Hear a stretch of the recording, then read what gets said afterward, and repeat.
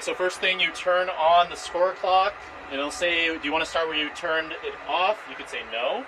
Here it says put in the model code. In here, put in that. So this one's 0083261. And it'll say, do you want to use the shot clock? You say no. Use the penalty time out? No.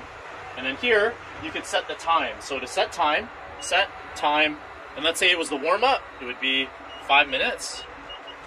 Press yes. Period 1.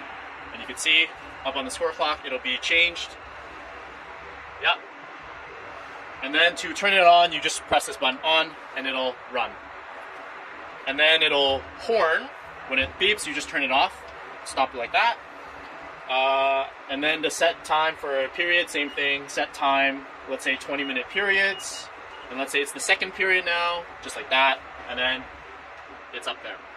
Okay, to set penalties, you go set home or guest, depending on who got the penalty. So let's say it's a home penalty. And then you want to do 3 minutes, so 03:00. Yes.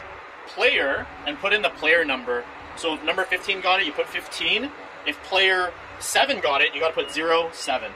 And then you can see up there, 3-minute penalty clock.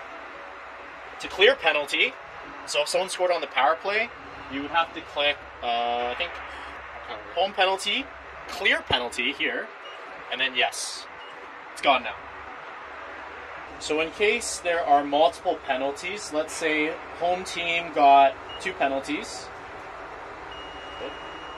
Set home penalty, 3 minutes. So single digit players, remember you have to enter 2 digits. So let's say 6. We're going to set another home penalty.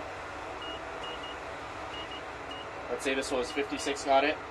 Now let's say they scored on a power play and you have to remove one of the penalties. You have to press the home button, and the home button lets you scroll through. So if you can zoom in here, you can see home penalty button. Home penalty button, you can see which one you want to clear. So let's say 56 you want to clear out. Penalty clear, yes, and 56 penalties is gone. So to add a goal, home goal, home score, add 1. Guest score at 1, and you can keep adding 1, 1, 1, 1, 1, 1. Right? If you mess up. If you mess up, you have to go set home score to 5. That's it.